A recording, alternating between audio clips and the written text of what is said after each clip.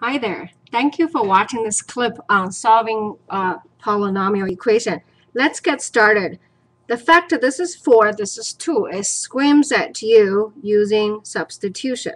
Okay, so then I have u squared plus 4u minus 32 equal to 0. From here, it's pretty easy to factor in that minus 4u plus 8 equal to 0. Okay, let's substitute back in there the fact that u is equal to x squared. So x squared plus 8 equal to 0. This one is a different square, x minus 2, x plus 2.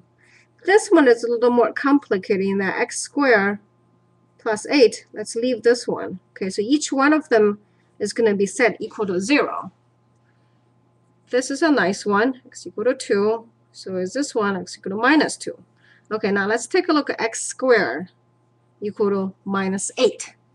Okay, we're going to take a radical root. Of course, we're going to recognize right away that the minus 8 is really minus 2 and 4, which equal to plus minus here. Okay, plus minus of 2i radical 2 plus minus 2 radical 2i. Okay. Now, let's double check on this one. So if x is equal to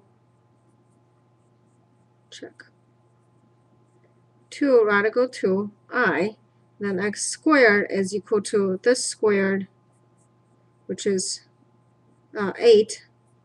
I squared is minus 8. Okay. So that does check out. Let's check the other one. If x is equal to minus 2 radical 2 times I, x squared, it's still equal to 8 I squared, which is minus 8.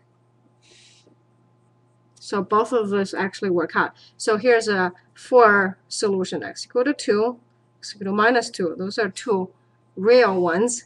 And then we have 2 conjugate plus 2 radical 2i, x also equal to minus 2 radical 2i.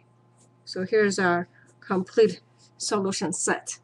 Well, I hope this has helped you. Hi, I'm Dr. Pan, host of Tucson Math Lab channel on YouTube. As always, I'd love to hear about your math questions. Till next time, have a confident day.